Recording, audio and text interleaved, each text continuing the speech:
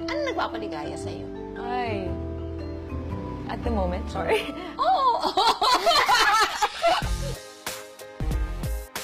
Our very first Facebook Live with her has had more than 1 million views. At nangyari po yun nang dahil sa inyo. You wanted the conversation to continue. That's why nandito siya ngayon. Please welcome Maine Mendoza.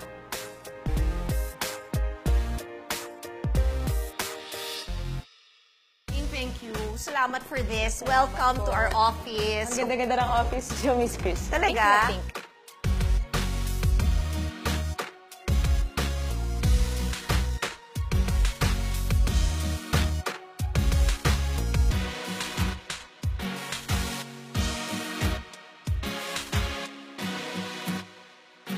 Maliliit na bagay lang po. Like? Simple things.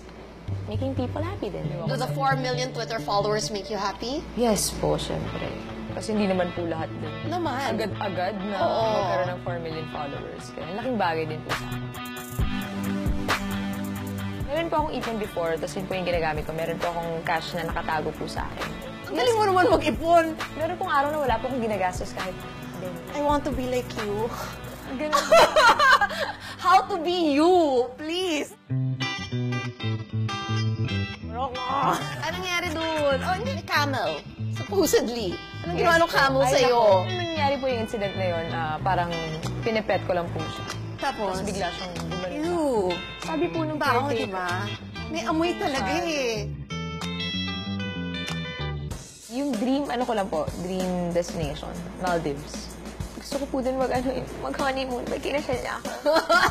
Maldives talaga. Yes po, may hindi po ako sa beach. Doon nag-honeymoon yung pamangkin ko. And then, inaanak ko, sinabi, Ninang, you really have to go.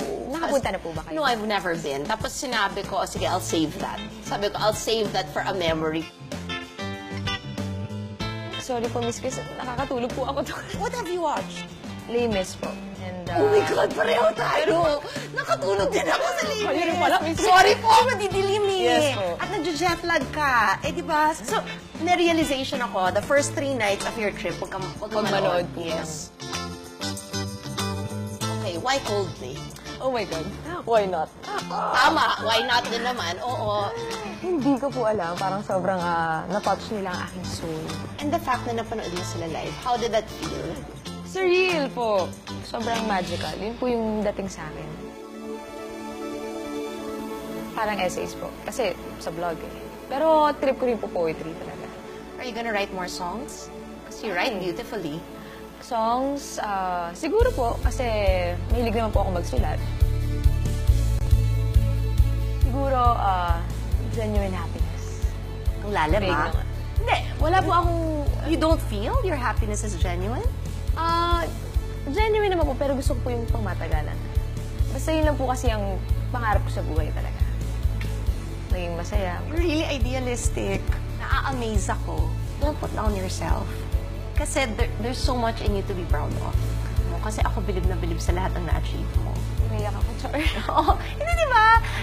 It's just a reminder from someone who's really seen it all. Oo. Pero siguro dapat din isipin mo na you owe it to them to be proud of yourself.